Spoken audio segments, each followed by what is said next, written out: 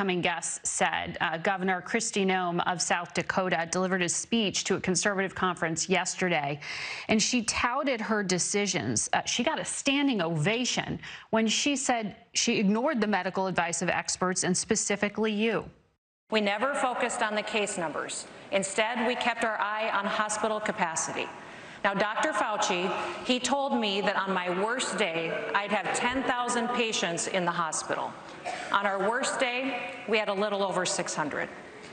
Now, I don't know if you agree with me, but Dr. Fauci is wrong a lot.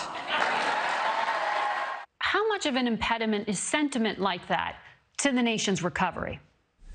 You know, it's unfortunate, but it is not really helpful, because sometimes you think things are going well, and just take a look at the numbers. They don't lie.